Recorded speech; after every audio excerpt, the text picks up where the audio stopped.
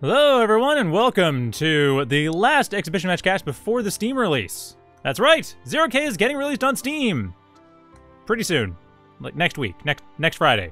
There is a Steam release and hopefully we'll get people playing because I want to do a bunch of stuff of me actually playing for next week's stream.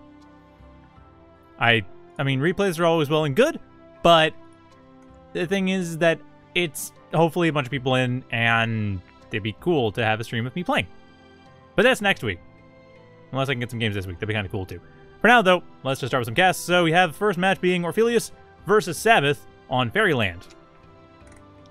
Sabbath going for a Cloaky bot factory, and Orfelius going for the shield bot factory. Relatively classic matchup right there, because that is how things often go. Cloaky bot and shield bot factory are both very strong, very reliable, very easy to use factories. And that's how the people are playing. Looks like Sabbath going for a bit more of an aggressive opening, setting up several glaives right at the beginning of the match. Not really going for a whole lot of anything else. You have the glaives, and at the same time, you have Orfelius going for a very economic strategy. Building a very early bandit, getting a couple, very early convict, getting the one bandit for scouting, but that's about it. On the other hand, Sabbath, they are clearly gearing up for some kind of fight. Or at least trying to go for some serious harassment right at the beginning, and that is going to be reasonably effective, actually. There are a couple pickets that have been set up. Those will be able to take care of one of the glaives, no problem. But if the glaives time it right, they should be able to actually get through this convict, and it looks like Orfelius is well aware of this, or well enough aware of this, so they will not have any problems. Still, though, that glaive, it gets to spot stuff, gets to know, hey, there's a convict, there's very little else. I mean, it might realize there's a bandit probably somewhere on the map, but there's nothing else to really show for this. At this point, Sabbath is probably going to be fairly confident they can expand reasonably well, since they don't see much military. And they also see that Orfelius is being a little bit timid when it comes to actually how they attack. That being said, the Sabbath is not really expanding very much. Sabbath playing it very close to the chest. Mostly going in the backyard expansion, not really focusing too much on setting up over here in the natural, or setting up... Actually, they are setting up further up in the middle of the map, which looks like Orfelius is kind of calling as well. Setting up a few bandits there just to prevent any expansion from coming in, which won't be actually successful. It'll scout the expansion for sure. Oh, would have scouted the expansion. Never mind, Orfelius actually pulling away from that, trying to just do a little patrol over the south side of the map, not actually checking this particular expansion long enough.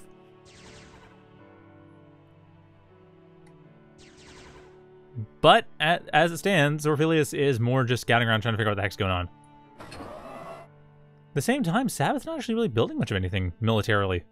Almost all their focus is on setting up their economy from the looks of it, but I don't see... Ah, never mind.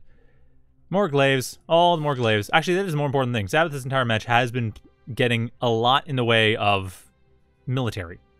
They haven't been building much economy. They've been building a lot of units, building a lot of glaives. I mean, I might have been speaking too soon when I said there was an early raid with 2 glaives, but 5 glaives coming in here, this looks like it is trying to pick out something. Either get to these bandits and kill them, although clearly that's not the option to be gone for, since, as you can see right here, Sabbath's a little bit timid about how exactly to approach that. Or to find some weak spots, weak undefended metal extractors, of which Orfelius has 1?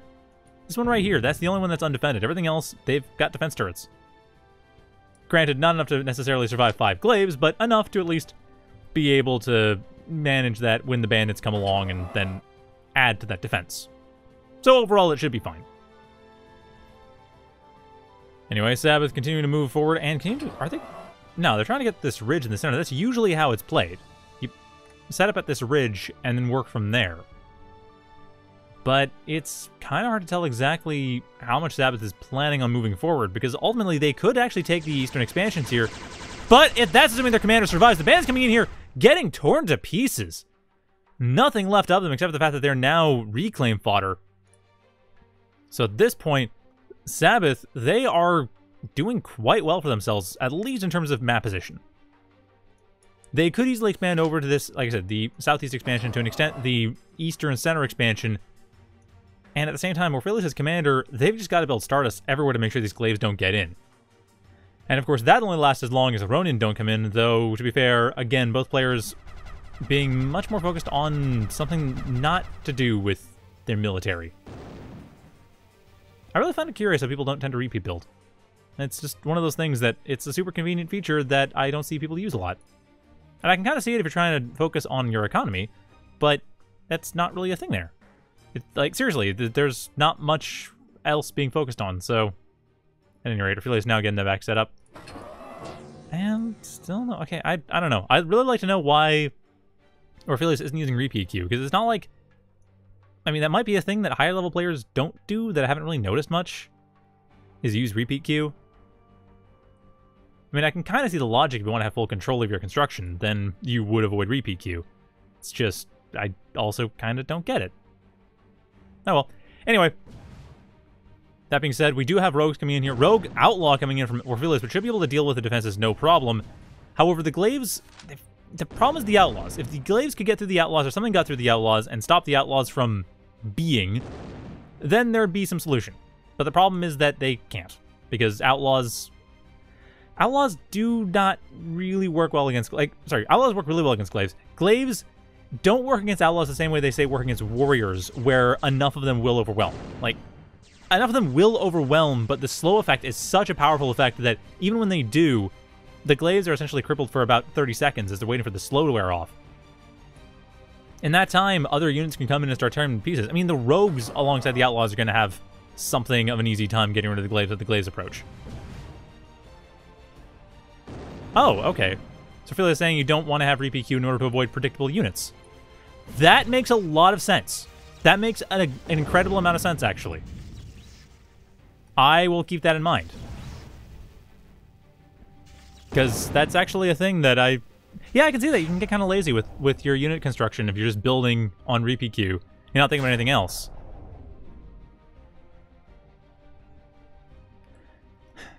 So, fair point. At this point, we aren't actually seeing... We are, however, seeing excess from both players. That is the one thing. Like, I get that argument, but if you're going to do that, then you're going to need StarCraft Micro. Or Macro, rather. You're going to need to remember to go back to that factory, hit Control Q, or sorry, Alt Q or Alt W. No, Alt Q. Hit Alt Q, and actually start tapping those unit hotkeys so you can continue building units. I'm assuming you're using the default hotkeys. Alt Q is the default. It's a new thing. I don't know how well known it is, but Alt Q through Alt T, or QWRT on a QWERTY keyboard, those are default factory selection hotkeys. So if you have a factory, I can't do it because I'm a spectator. Oh, I can do it. Never mind. So yeah, if you have a factory, you can actually use Alt Q. Oops. You can use Alt Q to get that factory and select it, and then build with it. And I think actually it depends on who I'm selecting. Okay, that's if I select Orfelius. That. Nope, I can only get Orfelius' factory. That is bizarre. Okay. Bit of a weirdness when it comes to spectators, but the point is... Or if I do that... Nope. Nope, Alt Q is Orfelius. Okay, cool. Yeah, Google Frog just added them about 2 weeks ago as hotkey settings. So yeah, you can actually use... You can have your factories essentially selected... It's in the core selector. Again, I can't really show a spectator, but there's the core selector here that's normally here when you're a player. That will show all the hotkeys for every factory that you have built up. Actually, I'm gonna actually make a hotkey video probably Monday. I'm probably gonna make, well, I don't know exactly when, but I plan before the Steam release. I'm gonna make a video going over at least some basics regarding hotkeys, just to help people out or just point out like, hey, these are cool hotkeys. All of them are configurable now, or almost all of them are configurable. Ooh, nice snitch, by the way. Sabbath getting completely torn to pieces. Their Glaives pushed back thanks to the snitch that Orfelius had set up, and really at this point, Orfelius getting great map control. And with a 7 metal per second advantage, and the Amphib Factory? I guess they're going for an early Grizzly, trying to go for that Demi-Strider. But anyway, yeah, I'm probably doing a hotkey video pretty soon. Just to point out, like, hey, these are things you can do, these are things you can configure, and these are some cool defaults. But at this point, Orfelius, no, going for ducks. Okay, duck and bandit. So I guess the duck is supposed to be their riot unit right now. Interesting choice. Man, Orfelius, these are curious unit choices. I've never seen someone use Amp Second Factory. I remember people, like, I was chatting with somebody on my previous casts, actually. The idea of using Amphib, especially for archers on a map like this, like a map where you have pits you can push units into. And I was thinking, oh no, that's like Amphib Factory, Second Factory. That's not really a thing you do, but you just did it, Orfelius, so yeah. That's an interesting call. I don't know if I agree, but it'll be cute to see how it works. Oh, why the heck are there no... Ah, there we go. It'll be interesting to see how it works, because I'm actually genuinely curious. But that's not the case. The current Shield Bot Factory is clearly having a bit of limitation, which I guess is obviously the Amphib setup. And there's the Grizzly. Okay, that makes more sense. Amphib for Archer does not make as much sense to me.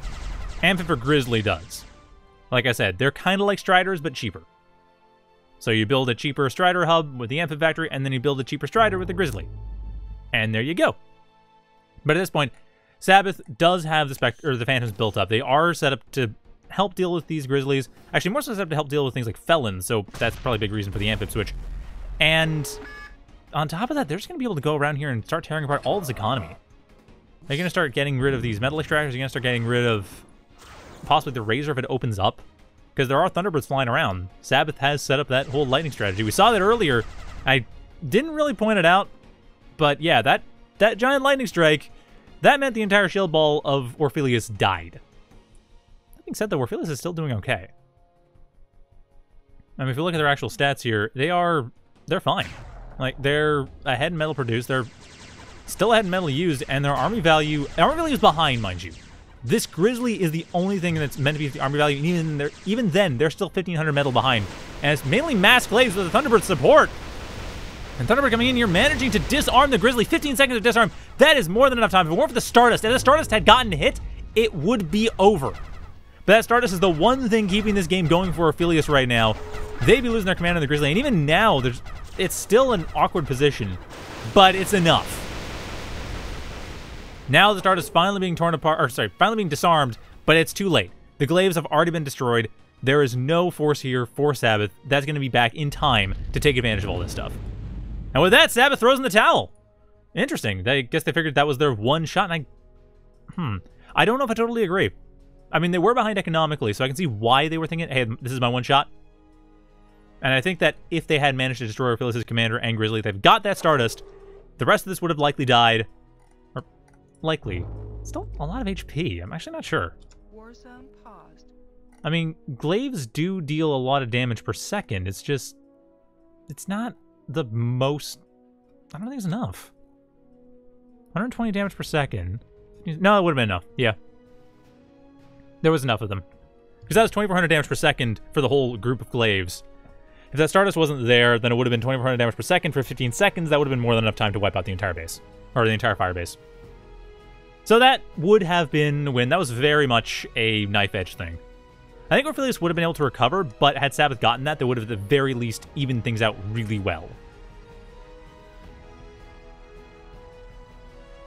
At any rate, that was that. Rather interesting game at that.